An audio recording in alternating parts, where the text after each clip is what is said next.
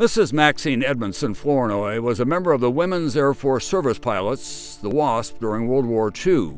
After obtaining her pilot's license in 1941, she worked in a defense plant making dies for bullet shell casings. When a WASP recruiter contacted her in 1943, she eagerly accepted, completing primary, basic, and advanced flying training at Avenger Field in Sweetwater, Texas, as a member of WASP Class 43W8.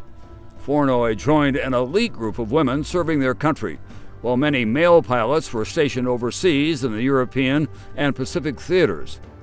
Formed in August 1943, the WASP accepted only 1,830 out of over 25,000 applicants, and only 1,074 women graduated from flight training.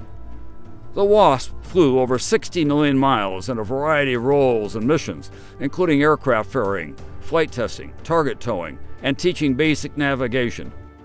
Flournoy primarily flew the C-45, also known as the AT-7, at Hondo Army Airfield in Texas, instructing aviation cadets on navigation techniques.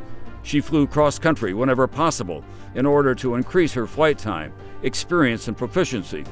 She also ferried aircraft to and from factories and flight-tested aircraft with newly installed engines. During the war, 38 WASP gave their lives, 11 in training accidents, and 27 in the line of duty. WASP pilots operated in a civil service capacity without military benefits, and in December 1944, the WASP were disbanded, beginning a long road toward recognition for their efforts.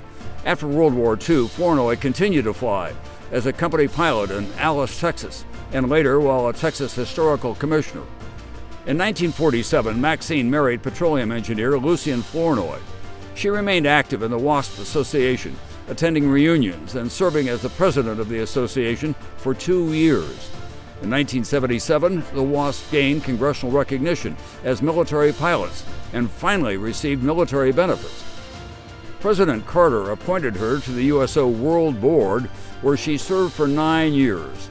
Maxine was among the 300 surviving WASP who were awarded the Congressional Gold Medal, the nation's highest civilian award, in May 2010.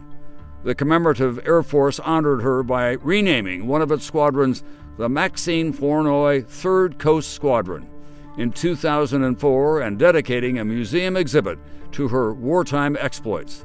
Maxine remained married to her husband for 56 years until his death in 2003. She has 3 daughters and 11 grandchildren.